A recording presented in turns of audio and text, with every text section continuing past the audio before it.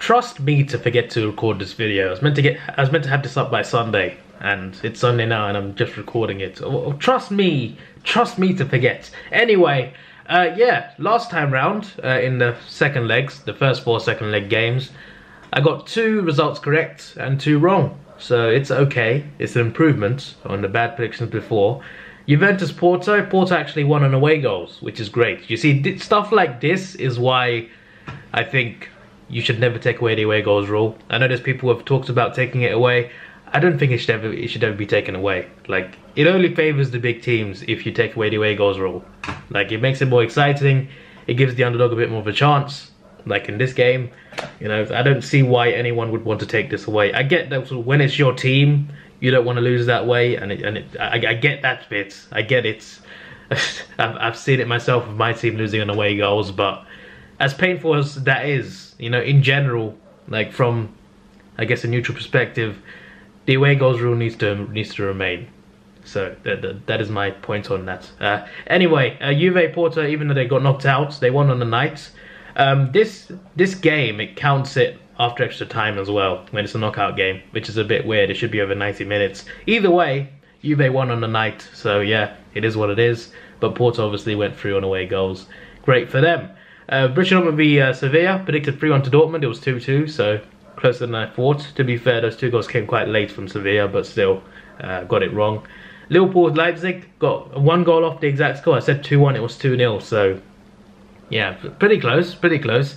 PSG Barca, predicted 2-0 PSG, it was 1-1. So yeah, there we go. PSG go through along with Liverpool, Dortmund and Juve. And who will join them? I think the draw is next, is it this week on Friday? Or next week on Friday? I can't remember, but it's coming. There's a draw coming. I cannot wait to see who faces who. Man City v Borussia Mönchengladbach. They won the first leg 2-0 away in Germany. A very good win for them, very impressive. I think they'll once again win 2-0. They'll do a Liverpool.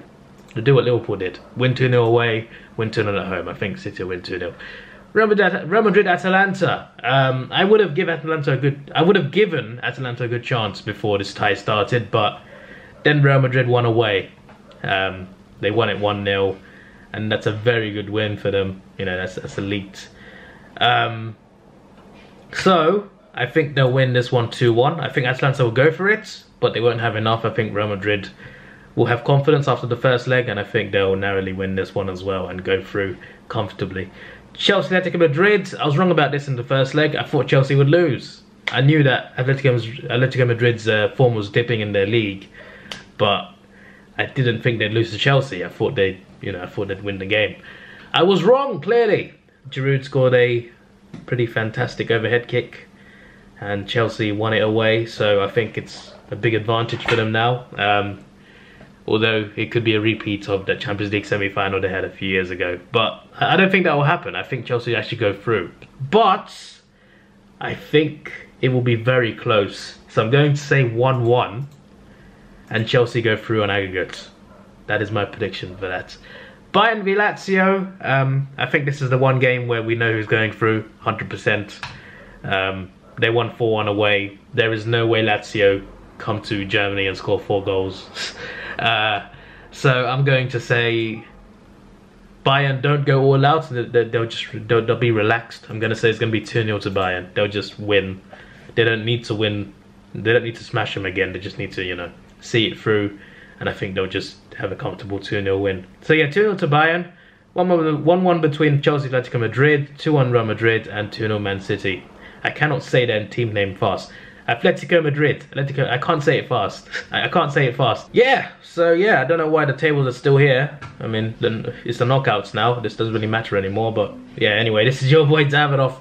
Please like, share, subscribe. Thanks for watching. Have a good day and see ya.